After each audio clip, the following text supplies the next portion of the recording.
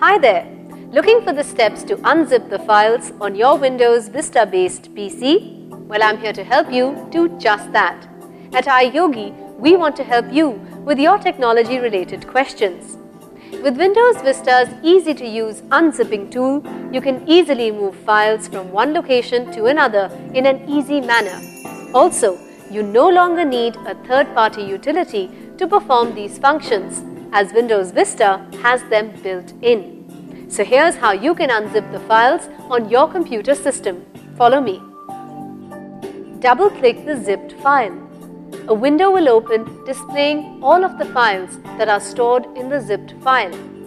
Click the Extract All Files selection at the top of the window and the Extract Compressed Zipped Folders window will appear.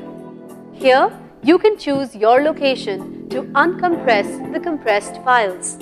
Click the Browse button and select the destination for the uncompressed files.